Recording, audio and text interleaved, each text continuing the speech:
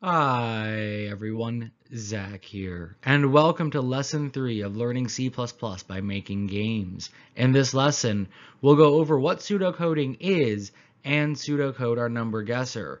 If you're already familiar with pseudocoding and you want to jump to the actual pseudocoding for the game we're going to make, look at the description below, there'll be timestamps there. That said, let's get into the lesson.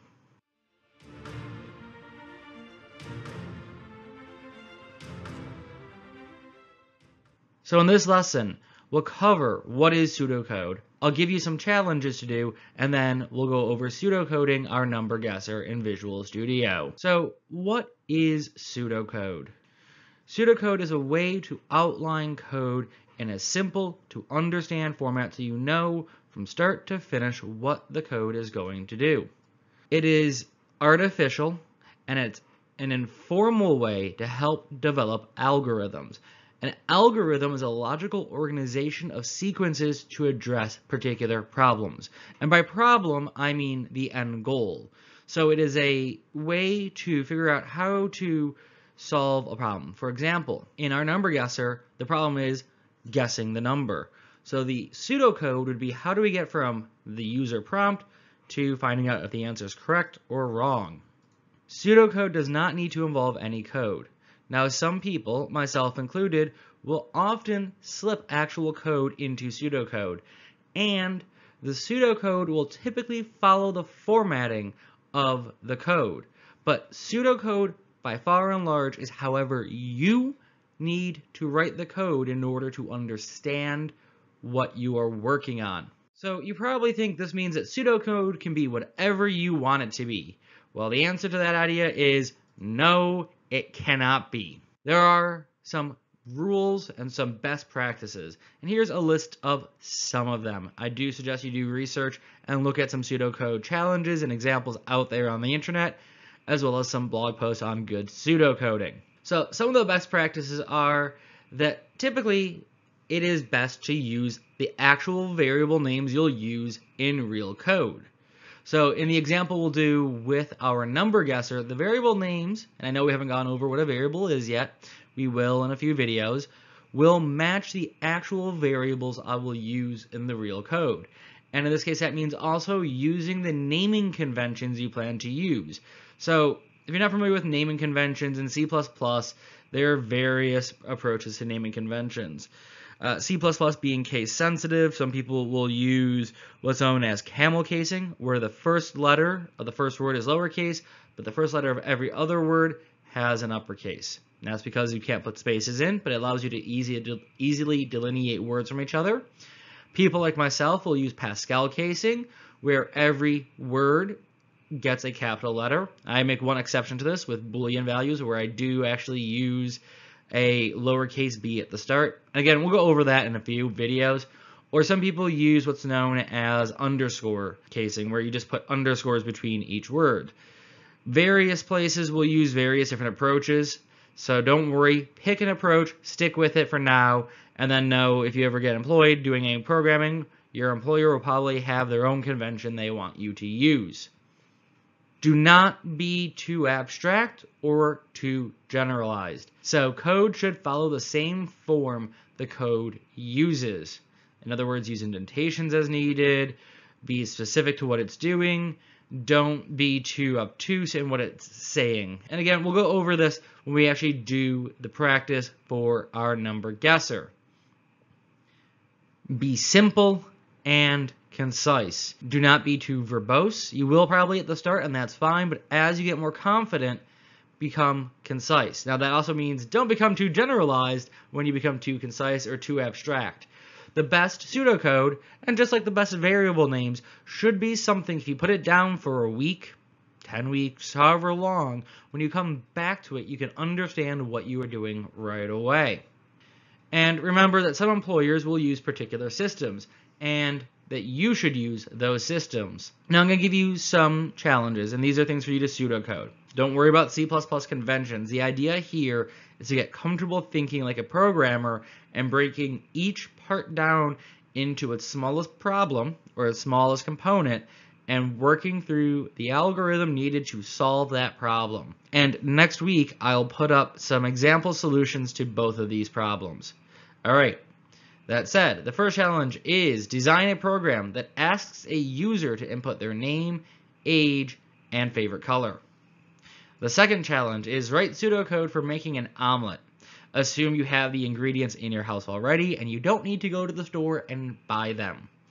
Alright, that said, open up your Visual Studio project for the Number Guesser game and let's get started with the pseudocoding. Alright, now that we're back inside of our project, let's start our pseudocode, and we're going to just do this at the top. And all I'm going to do is I'm going to put my comment slashes, or I can use this setup and comment between the two. In fact, I think I'll use this so I don't have to type the slashes in each time. So, and if it didn't automatically put this ending one in, you need this to end your comments. What we're going to do here, based on the lesson we just did a moment ago, is we're going to create some pseudocode. So the first thing I'm going to say is I'm going to give us our first iteration for this. We're going to do this in 2 iterations. So iteration 1, our goal is to make a game that checks if a guessed number is correct or not. What I want you to do is, based on everything we talked about in the last part, try to break this down to the simplest components and write out your own pseudocode. Pause the video and take a try at it now, and then resume the video to see what we are doing, or if you're not comfortable trying yet, just go ahead and keep watching. Alright, so I know I'm going to need to have 2 variables, and we haven't covered what variables are yet, and we'll cover that in a couple of videos. I believe that's planned as video 5 of the series. So if you haven't talked about declaring variables, don't worry about it. But the first thing I know is I'm going to need 2 integers.